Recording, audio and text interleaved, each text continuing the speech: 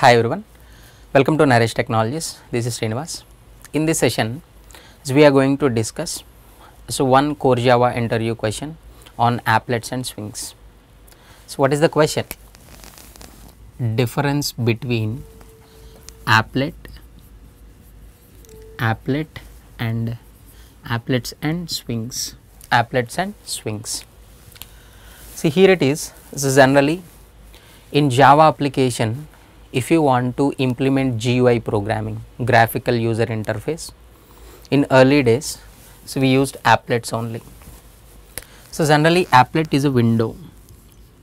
Applet is a window. So nothing but we are collecting the functionality of applet from the predefined applet class only.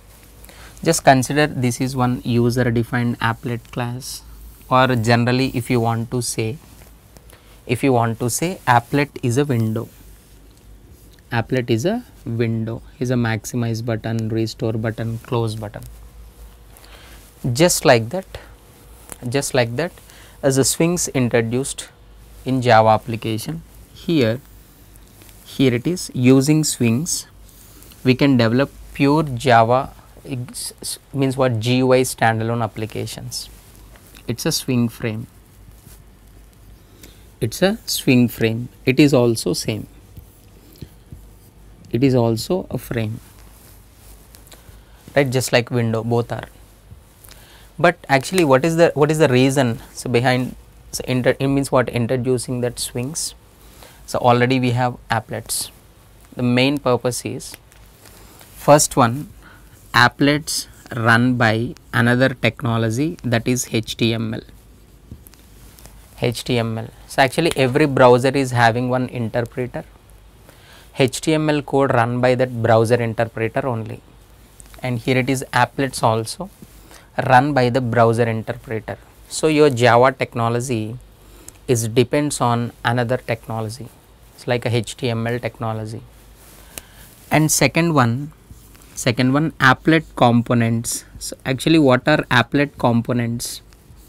Components like buttons, labels, text fields, right, checkboxes, radio buttons, all these are comes under components.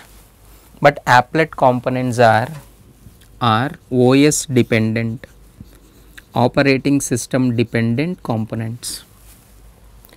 For example, if you are using operating system is a Windows operating system, Windows, and if you create one button, to create the button it will use that native operating system logic. So nothing but Windows operating system logic it will use.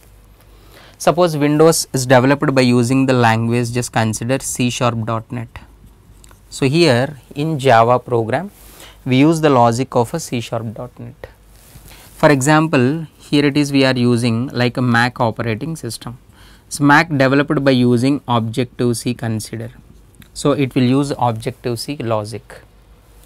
And here we are developing application. So means what, you are developing application on Linux platform. Suppose Linux is developed by using C language, consider C language. To create the component it will use that C language code.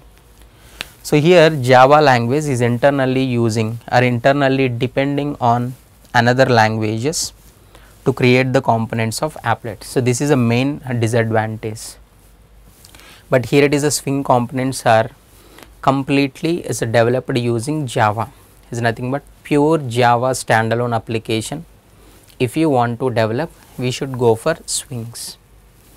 Right, here it is, a package is a Java extended package, Java X. In that swing sub package is there. So with the help of this swing package we can develop all the swing applications in Java. And here, so swing applications run by JVM only. No need to depends on another technology. With the help of JIT interpreter, JVM only runs that swing applications. And the components creation logic, so developed using Java only. So nothing but no need to depends on any other programming language to create the components of a swing.